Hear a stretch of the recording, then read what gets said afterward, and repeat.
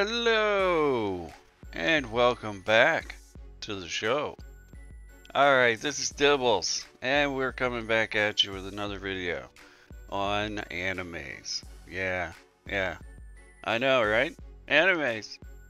Alright, so anyway, let's get into it. Alright, so one of the things we're going to cover tonight is coming down to settings, and then you're going to come up to webcam. You're going to open up webcam, and then you're going to select your webcam in the drop down bar. Once you get in there, you get your camera selected, then you're able to come down and close your settings, and then you should have what I'll do is I'll try to link the Streamlabs OBS page for you to go and download OBS Streamlabs if you want to do that, and then we'll jump over to Streamlabs here in just a minute, and yeah, we'll take a look at Streamlabs and what you need to do to get Animaze hooked up over there. Alright, okay, so let us see here. Alright.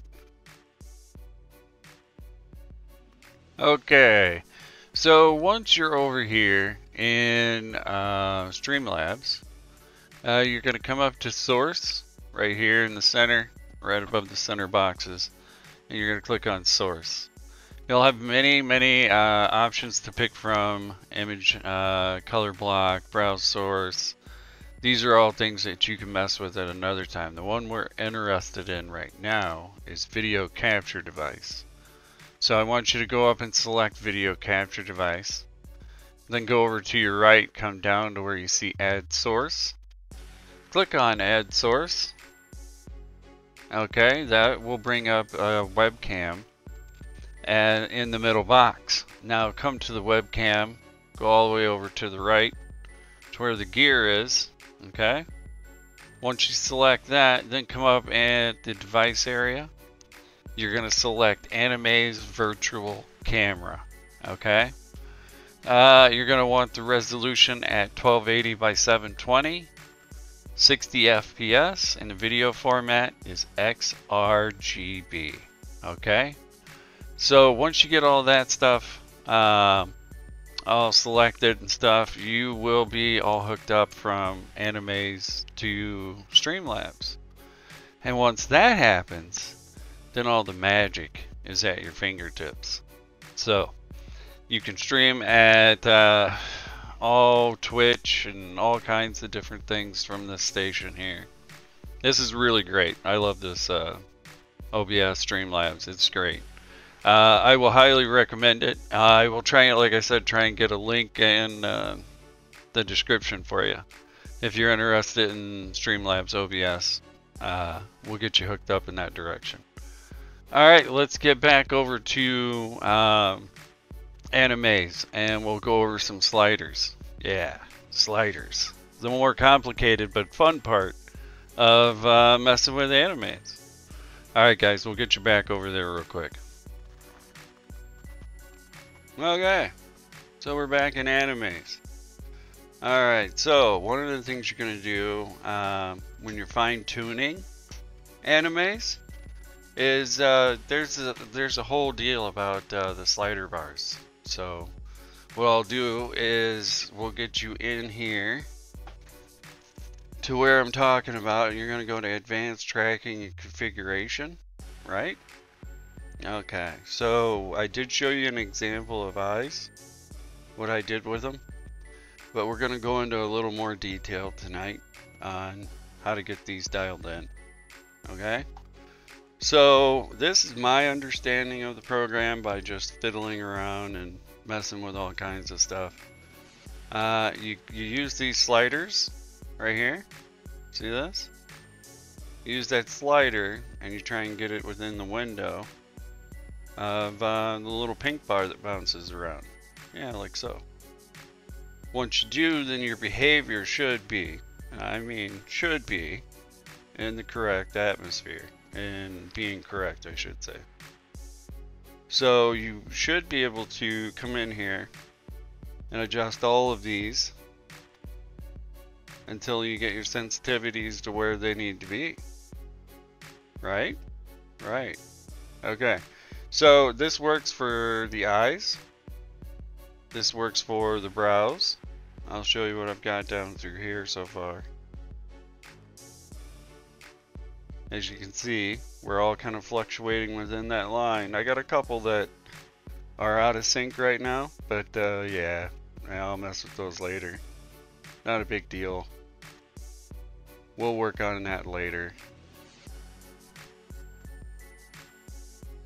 Okay, jaws and cheekbones. You can see here I got these a little bit out of whack.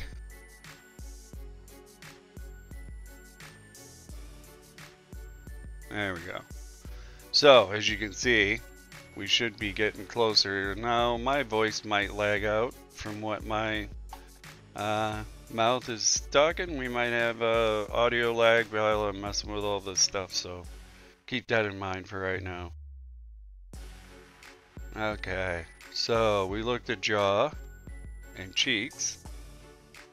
Now let's look at mouth and tongue.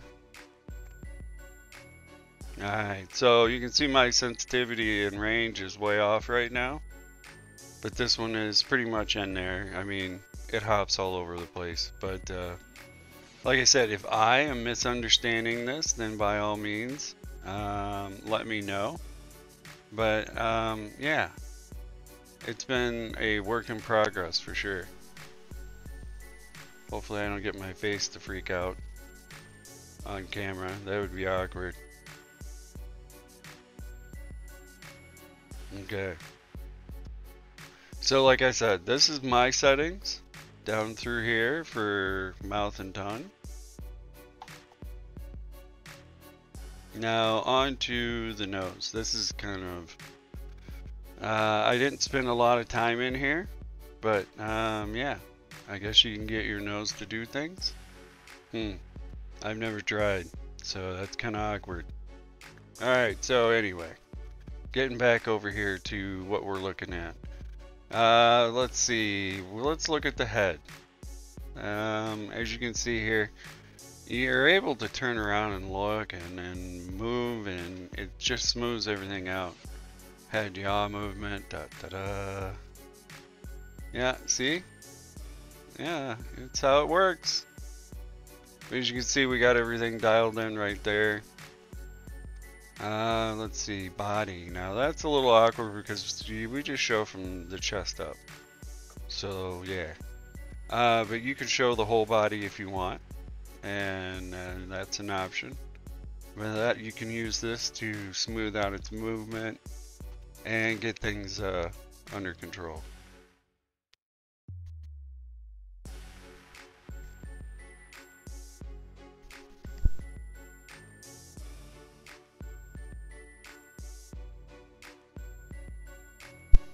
Okay, so now that we've looked at the body and the mouth and the nose and the head and all of these things, now that we've got to look at that, if you guys have any questions about the tracking or anything that I can help with in that area, let me know. I'll be happy to pop back into the comments and talk to you about it.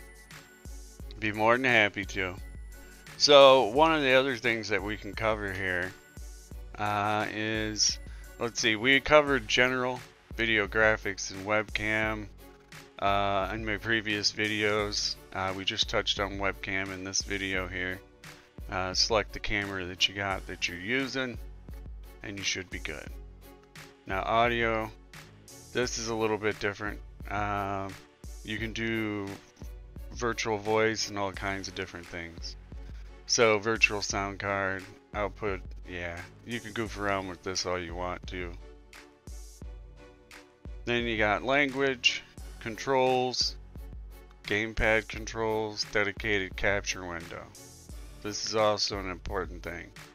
What you want to do is dedicated capture window is enable this, and then once you do, you're able to switch on a bunch of this stuff here, and you could do some experimenting with it. I have not done a lot of experimenting in this area yet, but it's something I got on my agenda. It's on my to-do list, and trust me, I like getting into things. It's fun.